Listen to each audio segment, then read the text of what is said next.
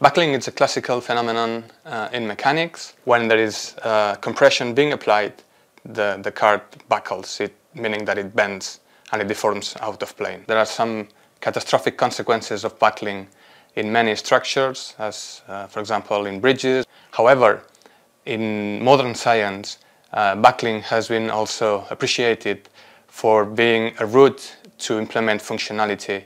So buckling is usually associated with compression, but there are other routes to create buckling. For example, nowadays there has been examples of buckling under tension. I will use this paper sheet, just a regular one.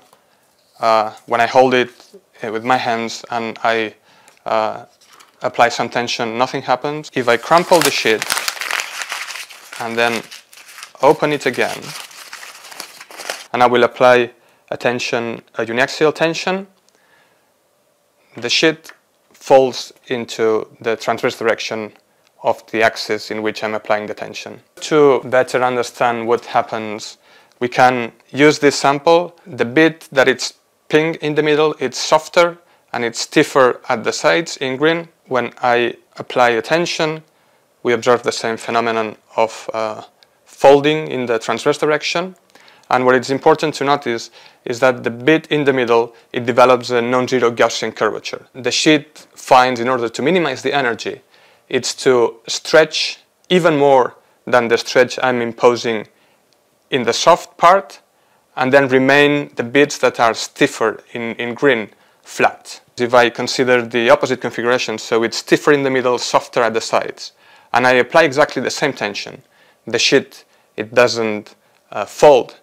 And this supports the idea that in order to observe folding, we need to create a double curvature around the center. And because this sheet is stiffer in the middle, it's very hard to stretch. So it's very hard for it to adopt this configuration.